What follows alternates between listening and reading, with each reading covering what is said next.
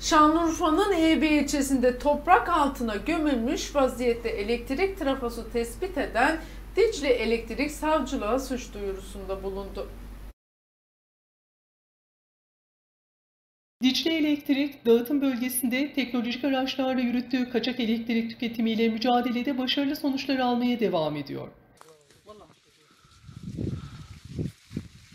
Devam ettiğimizde şurası pamuk ve yan tarafta şurada mısır devamını gördüğümüz gibidir.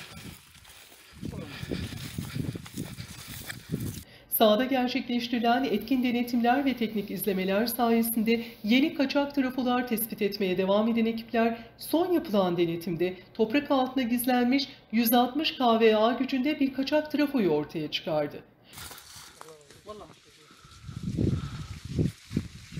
Devam ettiğimizde şurası pamuk ve yan tarafta şurada mısır devamını gördüğümüz. Günlük tüketiminin 10.000 lira olduğu düşünülen bir trafoydu bu.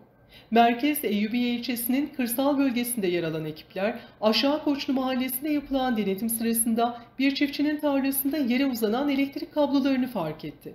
Ana hattan XLP yardımıyla şuradan şu şekilde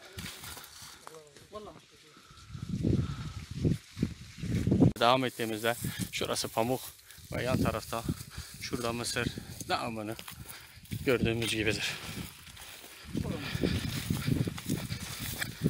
Detaylı inceleme sonucunda bu kabloların toprak altına gizlenmiş, üzeri taşlarla kamufle edilmiş bir kaçak trafoya bağlı olduğu ortaya çıktı. İndirerek şuradan ana hattan XLP yardımıyla şuradan şu şekilde devam ettiğimizde şurası pamuk ve yan tarafta şurada mısır devamını gördüğümüz gibidir.